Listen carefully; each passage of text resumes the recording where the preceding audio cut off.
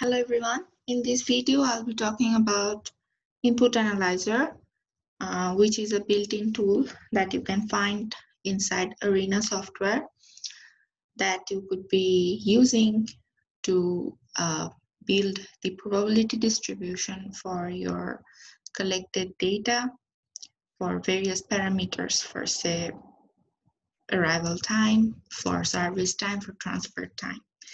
So far, we have built models and we have focused on logical aspects, but in this video I'll be talking about quantitative aspects of modeling. So structural modeling is where we talk about logical aspects, how entities are moving into the system, what is our resources, what path entities are following, and so on. When we are talking about quantitative modeling, we are talking about the numerical input that we are giving, from what kind of distribution our data are getting generated. For say, we usually use time between arrival as exponentially distributed with a certain mean, and so on. So how we can say that it's exponentially distributed? So we have to collect data and then we have to fit the right distribution so that the validation of our model is intact, and we have to ensure that our model is a true representation of the system that we are modeling. All right. So like structural modeling, we also, for quantitative modeling, we also need to observe the system and take data if possible. So data can be divided into two major categories. Either it's deterministic or it's random. So deterministic inputs or data are which that are not random, they're fixed. Let's say parameters. Let's say for a drilling press, how many drilling press facility has, and so on. So these are like inputs. So in the airport model we built, we said like we have 5 agents and so on. So those are input sides, they're deterministic, they're fixed. You can change with different configuration to see how various output statistics varies with the change in number of this deterministic input. However, in here, I just want to mention that these are like fixed inputs to our system. And some inputs are random, and most of it, what we input is random. Why? Because we want to generate some input statistics, let's say arrival time, process time, transfer time, based on certain kind of probability distribution. So when we take a realization for each entity to assign a particular input for it, we want to use probability distribution.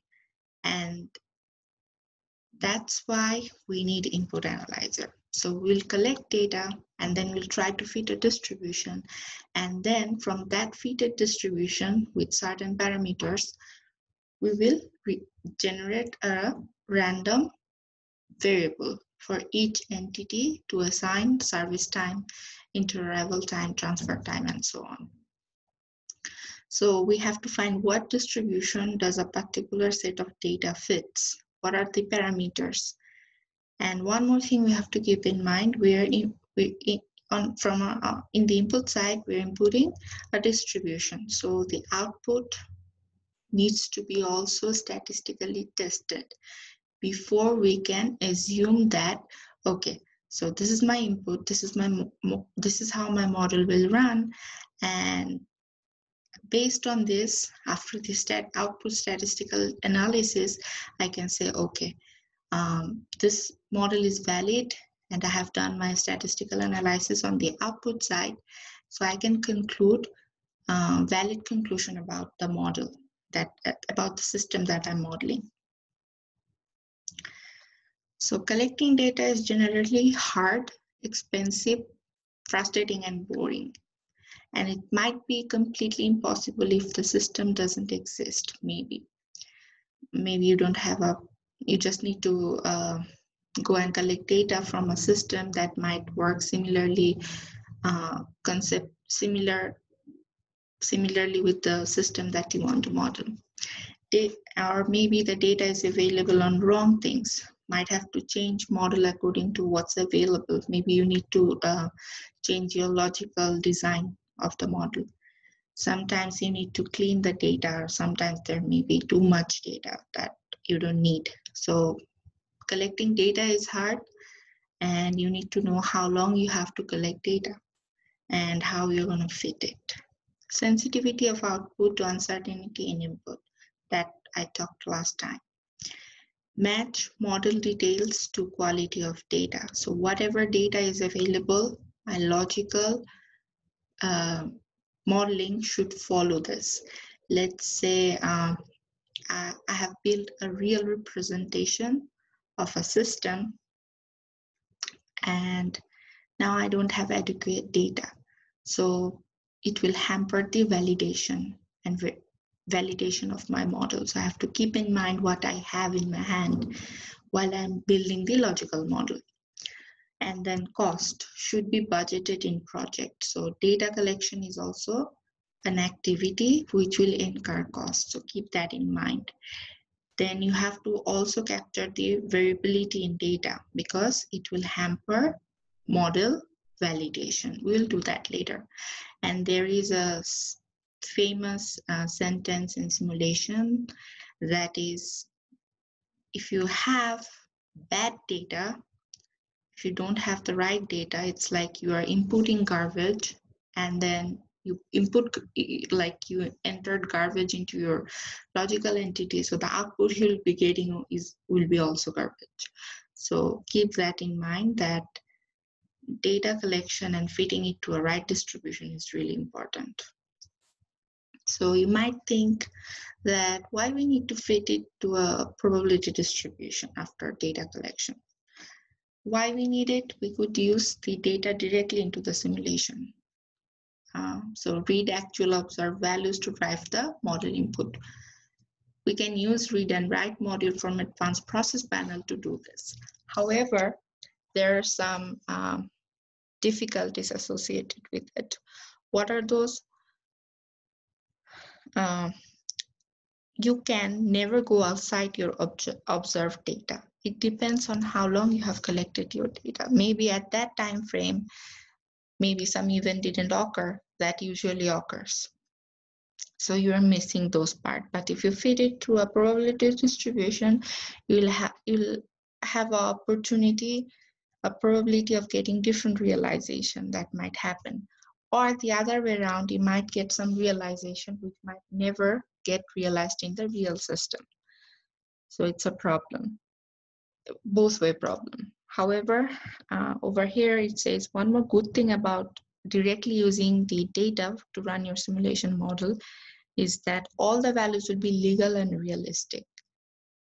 However, you may not have enough data for long or many runs.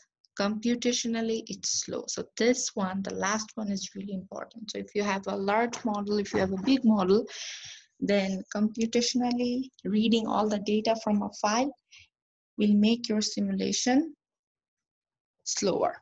So you have to keep that in mind. So what is the other option? You can fit it to a probability distribution. Draw or generate synthetic observation from this distribution to drive the model input. So you can fit your data to a particular distribution and then generate observation from it. We have done it so far in this way. We have used triangular distribution, exponential distribution, gamma distribution, and so on for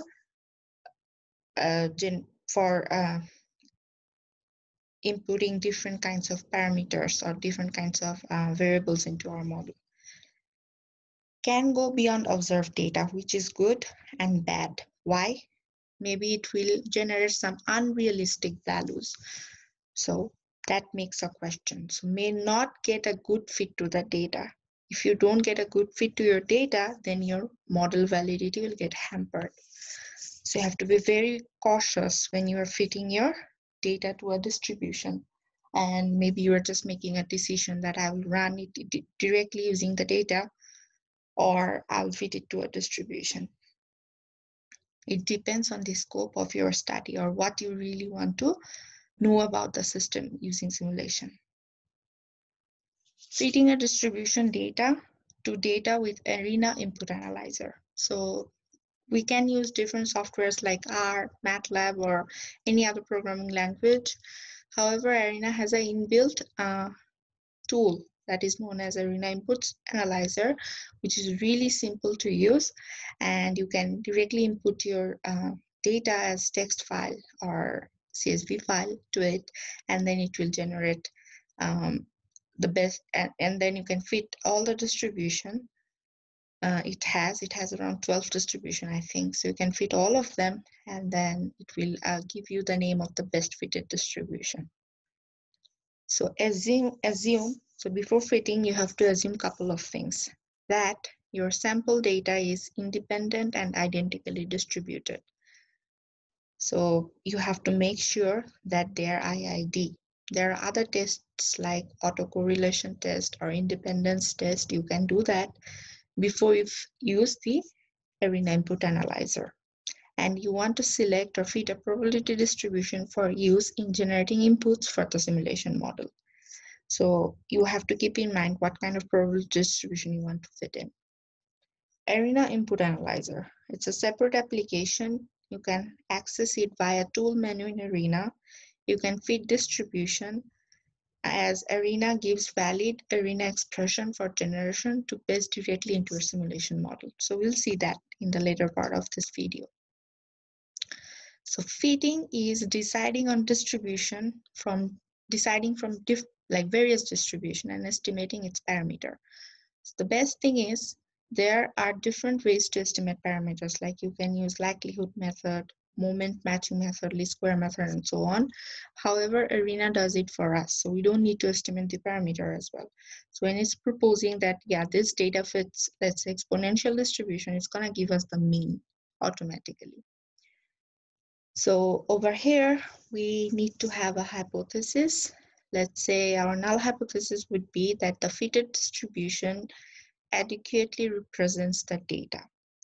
So we'll see Arena will report two test statistics, KS test and chi-square test, for validating the goodness of fit for a data to a distribution. So in that case, our null hypothesis would be that the best fitted distribution or the fitted distribution is adequately representing our data. So in that case, the p-value needs to be larger to validate our null hypothesis. If the p-value is smaller, then it's not a good fit to our data. So we'll have two tests, KS test and chi-square test. Sometimes you might have a higher p-value for chi-square test and a lower p-value for KS test. In that case, the best way you can do is you can fit your data to an empirical distribution. We'll see that later in Arena interface.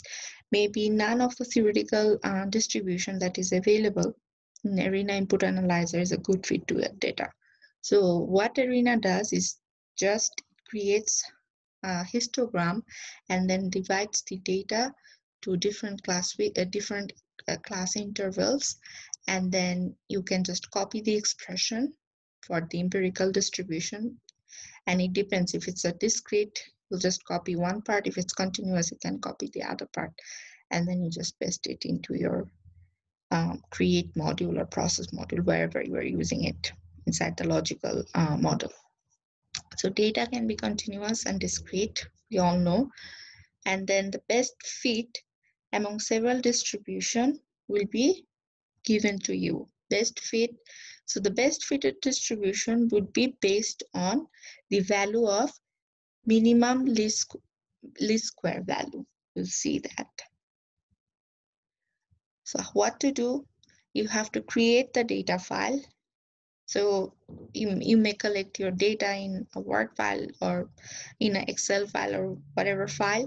You have to make sure that the file format is ASCII text. And then the values are separated by a white blank space. So then you have to open a new file and so on. So instead of reading it from here, I want to show you the functionality of this software. So of this tool, not software. So I'll go to Arena, double click here, and then I'll click OK, and then I'll have Tools tab here. So here it says Input Analyzer. I'll click here. Next, I'll go ahead and click New. So this opens a new file. I'll go and save this file wherever I want. And it doesn't need to be in the same folder where you have your original model for which you are using Input Analyzer for. It can be anywhere. So I'll just save it here and say, name this as example. And the extension for this file is .dfd. And then I'll hit save. And then I'll go to file one more time. And over here,